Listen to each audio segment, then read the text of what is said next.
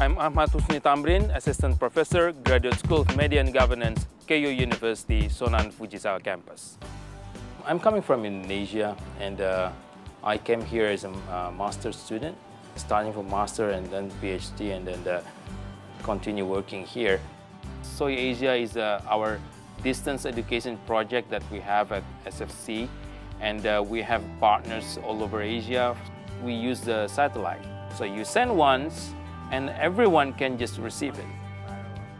I was still young, and I finally decided that it's time to go abroad to learn some more, to continue my study. And at KU University, even though I couldn't speak Japanese, the professor said, it's okay, you can come. You don't really have to worry about your Japanese skills. The lab provided me with a buddy system.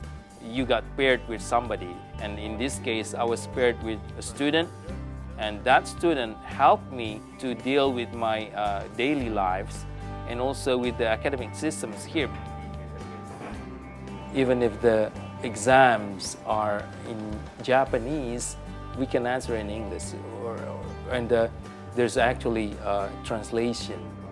When they enter the Soy Asia project, they operate the classes, they design the classes, they learn how to operate the video conferencing technologies, the camera, the video setup and video editing, and doing live streaming is actually a day-to-day operation in the Soy Asia project. I want my students to identify their own research problems and solve them. We have a collaboration with a certain telecommunication company and a satellite broadcast for the project, and that's also good for students because they know people from the industry.